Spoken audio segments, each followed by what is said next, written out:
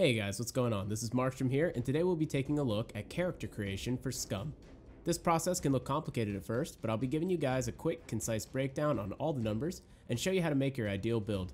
Keep in mind that your character will not transfer between different servers, so you'll need to either recreate your build each time or test out a new one. Looking at your character creation screen, you'll see three options that will have no impact on your performance in game. These are name, head type, and tattoos, so feel free to customize them how you'd like. All the other options will mold what will become the base statistics for your starting character. There are 4 main character attributes, each of which range between 1 and 5, 5 being the most advanced. The game allows you to manually input 12 attribute points to your liking, and in addition, add 2 bonus attribute points depending on your character's age selection, adding up to a total of 14 points. These 14 attribute points can be distributed among the 4 attribute categories. Strength increases muscle size, caloric requirements, efficiency in carrying heavy equipment, recoil control, proficiency in hand-to-hand combat, and overall fast twitch muscle fibers. These fibers perform quick, powerful movements anaerobically and quickly fatigue. Constitution increases your endurance, overall stamina, stamina regeneration, health points, metabolic efficiency, character leanness, and overall your slow twitch muscle fibers. These fibers allow for long, steady aerobic exercise like marathoning. This cardiovascular endurance will also help you perform tasks easier when exhausted, such as aiming. Dexterity speeds up your day-to-day actions like reloading, drawing or holstering your weapon, stance changing, or cutting down a bush. Dexterity also reduces your character's weight and muscle mass, which increases its balance and agility. Intelligence makes your character a more perceptive learner, but is largely skill-based. Before allocating any of your attribute points, it's important to look at the next menu to understand the big picture. Don't worry, you can go back.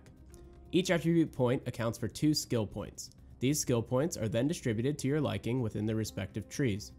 Each individual skill has 5 levels: no skill, basic, medium, advanced, and advanced plus. You can only attain as high as advanced in the character creation menu. Determine what skill trees interest you most to help decide where you should place your attribute points. Some of these skills are currently ambiguous, and hopefully we'll receive an in-depth description of each of them in the future. Please note that some skills are grayed out as they aren't fully developed within the game at this time. Attribute points need to be set efficiently if you want to get the most out of your starting character, meaning that each skill slider should land perfectly on either basic, medium, or advanced. Here is an easy formula that breaks down the skill slider to make things a little simpler for you. Basic skill level for any individual skill requires 0.5 attribute points, medium skill level requires 1.5 total attribute points, and advanced skill level requires 3 total attribute points. This will help you consider how many attribute points to place into each of the 4 attributes. Once these points are placed, the only way to increase your skill within these categories is by doing the action itself. For example, if you want to increase your character's boxing skill, you need to physically fist fight in game. The experience gained is shown by hitting the tab button, accessing the metabolism tab up top, and looking underneath the BCU/ICU monitor. An empty circle represents no skill, quarter circle basic, half circle medium, 3/4 circle advanced, and full circle advanced plus.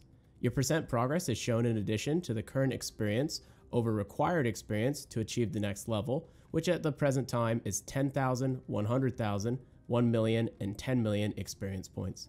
Armed with this knowledge, head back to your attribute menu and allocate your points. Clicking the left and right arrow by the numbers will only change the value by 0.2, which can cause inefficiency when multiples of 0.5 are required. Click and drag the dot in the center of the triangle for a more precise selection. Also note, there seems to be an occasional issue with the skill sliders, where for example, 4.5 attribute points will seem insufficient for 3 medium skills, even though the math checks out. Simply reset your sliders and do your best to be precise. With a little fiddling, I've always achieved my desired build. For those of you who are curious, here's my current favorite build.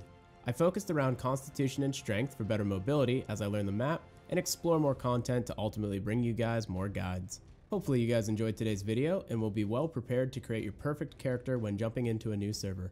I invite you all to swing by our Stream Team's official Marksman server, which will be live on day 1 of the game's official public release.